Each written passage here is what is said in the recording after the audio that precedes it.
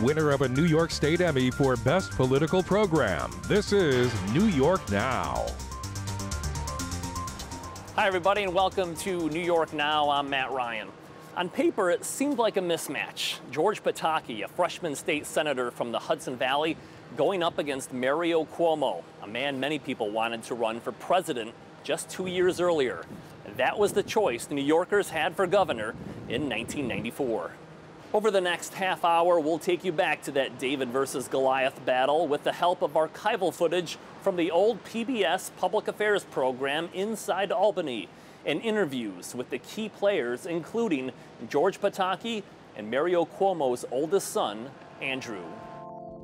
We now have a new project. We want you to nip and fix the new curtains for the Common Council chambers. Nora has agreed to do that. Oh, no. We had a lot of footage of George Pataki from when he was mayor of Peekskill. One of his aides, the secretary, said he's going to be governor. We're talking back in the era of fax machines, and this would probably be the early 1990s, and I kept getting faxes from this obscure assemblyman, a Republican Minority Party assemblyman from Westchester. I would get faxes, it seemed like several times a week, of all kinds of little things that he did, and I thought, who is this guy George Pataki? This budget shifts a great deal of the burden to the local governments and the school districts. We covered his campaigns for the Assembly and the Senate, and so we were there at the beginning with Pataki. He was the perfect candidate, I think, for the time where Cuomo was going against, I think, a lot of people's better judgment for a fourth term. I can remember going to a dedication down in Corning, or meeting some executives down in Corning who told me of the prior couple of years Mario Cuomo made a first appearance down at Corning when they were expanding in New York State. And he proceeded to basically lecture them that they weren't doing enough for the upstate economy. And their unanimous reaction afterwards is that they would not invest another nickel in this state as long as that man was governor. There weren't a lot of people who wanted him to run for re-election, were there, in '94? No, there were not.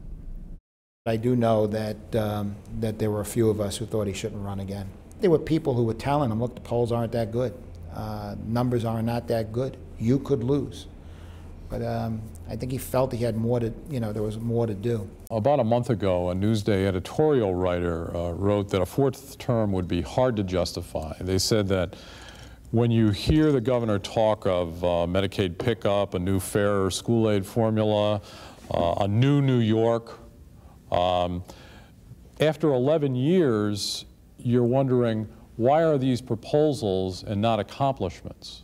Well, they're right. That's because we had other accomplishments. For example, pick an area. Those are pretty big ones. I just wonder, would somebody newer with a fresh approach, fresh ideas be better at this point for the state of New York? If they have better ideas than mine, yes. I'll give you the plan for the future. You show me a better one. People hadn't seen any real improvement. That was the issue. They had not seen improvement. And as a result of that, he'd been there for, a long time, and he made promises, and I think people thought he maybe worked hard at it, but it just hadn't happened. I'll tell you very simply, New York State was the most violent state in America. We had the highest rate of violent crime of any of the 50 states. We had the highest rate of welfare dependency, 1 in 11 of every single resident of the state. And we had the highest tax burden, and we were last in private sector jobs. And by the way, we had the lowest credit rating in America. So it was pretty clear to me that, for all the rhetoric and for all the coziness between so many of the Republicans in power and Governor Cuomo, the public wasn't buying it, and they wanted change and would be willing to listen to someone who articulated a different vision for the future. The time for talk is past. The time for action and change is here. And that is why Mario Cuomo must go. There's an old axiom in politics that you can't beat somebody with nobody. But like every axiom, there's always an exception. So the exception to that rule was George Pataki. He was a nobody former part-time mayor of Peekskill, a freshman state senator. I mean, that was about it.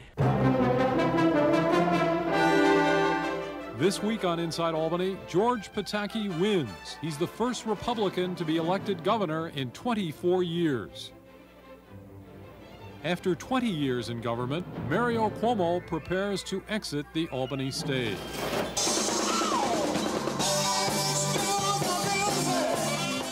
In a spectacular upset, a little-known state senator from Putnam County, George Pataki, toppled one of the biggest names in national politics, a man who was considered for the presidency.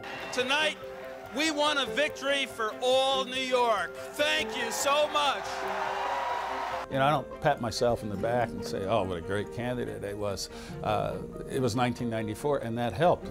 But on the other hand, I think our whole team ran a great race. We had really good issues, and I think laid out an agenda that the overwhelming majority of New Yorkers believed in. I've surely made mistakes as governor, but I'm as proud as I can be of what we have accomplished together. It was truly like a wake. Like someone very dear to you had died. I remember sobbing on people's shoulders.